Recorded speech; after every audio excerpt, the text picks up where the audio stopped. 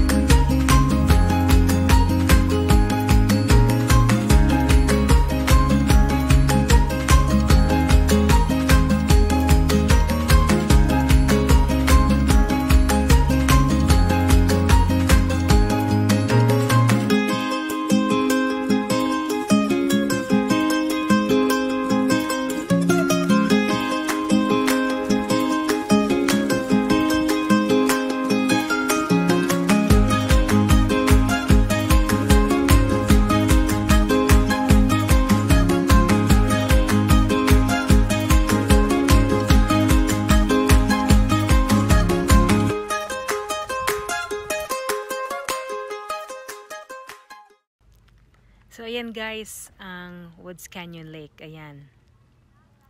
And kanina, meron akong nakita while I was